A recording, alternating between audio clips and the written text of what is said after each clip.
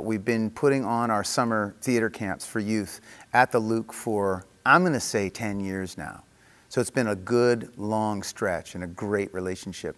And what's unique about this situation is, I think, the beauty, the functionality, and the professionality of this space, this theater, and being able to put young performers on this stage is such, it's such a unique opportunity for them to not be in a cafetorium or some sort of alternative space, but the real deal, the place where magic happens. So they can taste it. And it's difficult often to get youth to rise up to that professional level. And if they have a chance, it will happen here.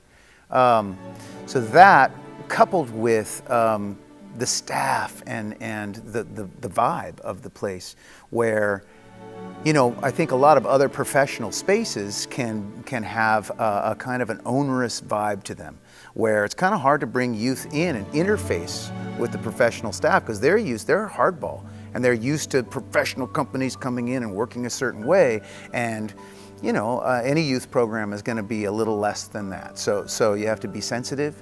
You have to be able to adapt to what happens in youth programs. And this space and these people have done that beyond our wildest expectations. Yeah.